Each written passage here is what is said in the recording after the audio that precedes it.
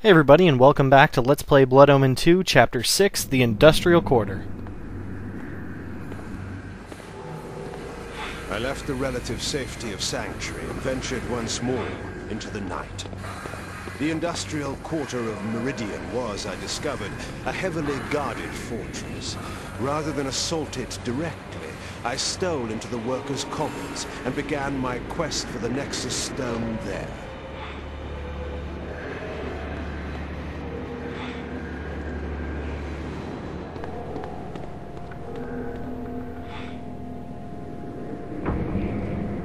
Always thought that intro's a little bit odd, especially how it's basically a stealth mission for him to get into the bar, but once he's in here, it's gameplay back to normal.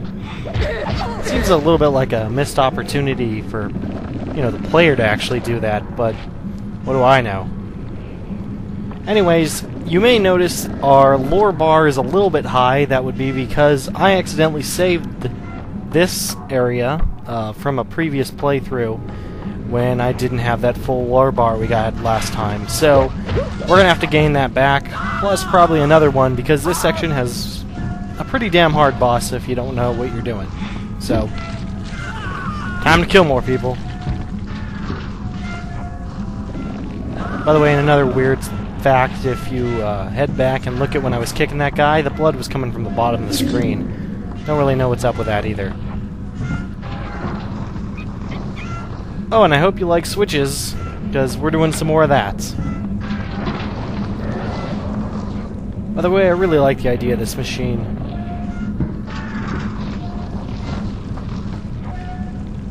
Doesn't seem like it's producing much, but, pretty cool. Also, we have a new weapon here. This is the scimitar.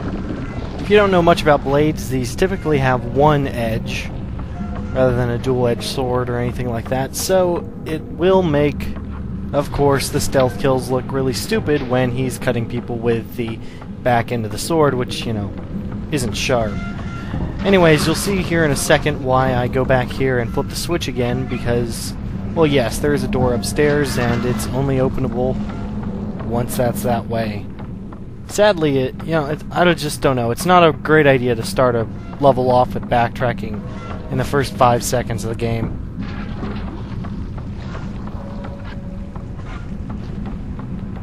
Anyways, we got a Seraphan Knight up here, and we'll take care of him really quick. Hopefully this guy will get us what we need for our level up.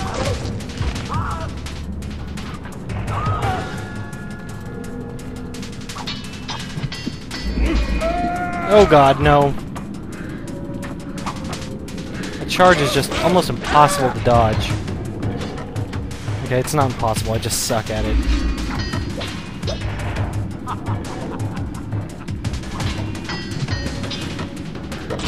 There we go. Now you can see the scimitar is pretty weak. We did have to attack him 8 times there. So it's probably a little bit stronger than the maces from the normal guards, but I don't know, it's not that great of a weapon.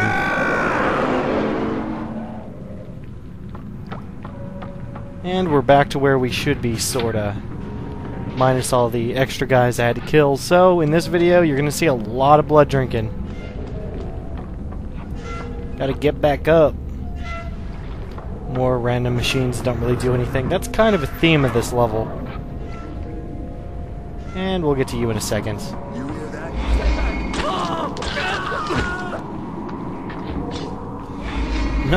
No. You get back here in your little rain boots. No, you're not going to call anyone. The only guard is behind that gate, and I don't plan on opening it.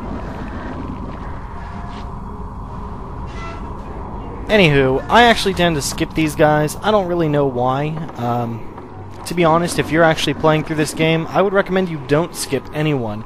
No matter how high their health level is, they all seem to give a pretty damn good amount of lore. I think I was wrong about that in the first video.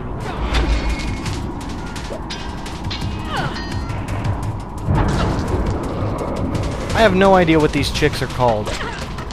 So we'll just call them female Seraphan guards. Basically, they're the same thing as a thief, but stronger, and, well, they look like Uma, kinda. They do have a Seraphim symbol in the back, so you know they're still affiliated with them, but I don't know. They're really easy. Watch out for their strong attacks because they kind of rape and are really hard to get away from. That ladder. Stay still. There we go.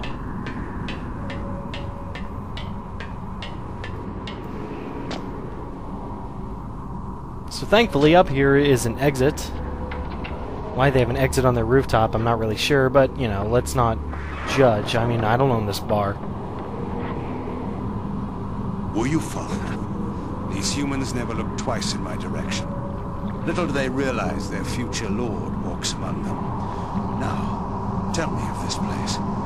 Umar tells me the Nexus Stone will be found in the main factory beyond the dam. There will be a gondola to take you there.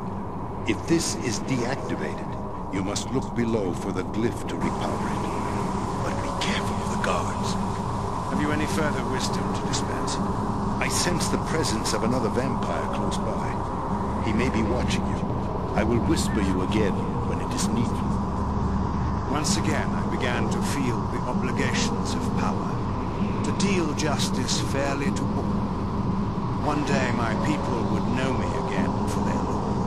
But the vampires who were traitors to their kind would know me first of all. Not really sure why Vorador mentions that the glyph is going to be down below. He kind of insinuates that it's going to be in this area, but the gondola is actually not for a little while.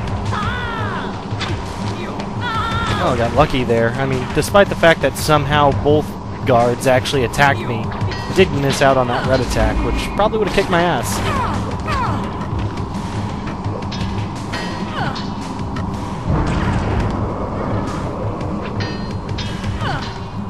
Thankfully, pretty much every enemy in this game fights almost exactly the same way. It's only really the minor touches you have to watch out for, like the unblockable attacks.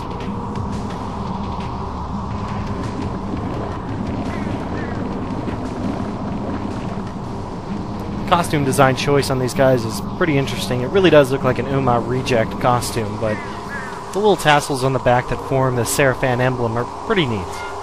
Now, directly below here is the switch to start the glyph, which makes me think that Vorador was actually talking about this area, but this has nothing to do with gondolas. Aw, you little bitch. I'm gonna beat you up in your stirrups. How do you feel about that? You're gonna die in stirrups. With butt floss. Your mom's proud. Anyways, let's start this glyph up. And of course it'll take 80 million years to get up there, so we'll just do some stuff in the meantime, like beat on these poor dock workers. Whoever did the death sounds in this game deserves some sort of award. I don't know what we'll give him, but god damn it, you earned it.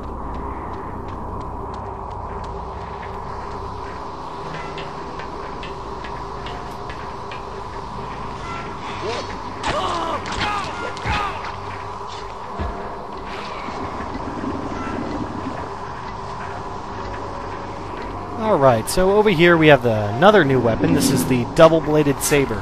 Anytime you see it, it looks kind of more like a wrench or a bone on the ground than actually... I guess it's its hilt. It'll actually pop out the two blades whenever you use it. So until then, it kind of just looks a bit odd, and you're not quite sure what it is the first time you pick it up.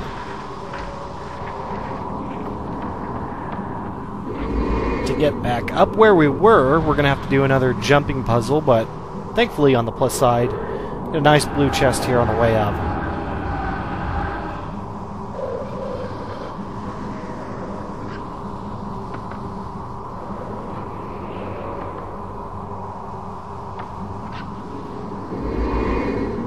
And just like so, we're back at the start.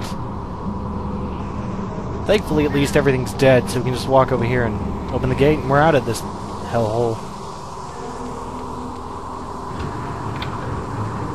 You know, that's it. I refuse to say we're out of this hellhole ever again. I know I say it too much. I'll never stop saying anyways. I recognize as a person that is my flaw, and I will continue to say anyways forever. But I'm not saying we're out of this hellhole because we're seriously not out of this hellhole. We're going to be here forever, so until we're actually out, I refuse to say that again.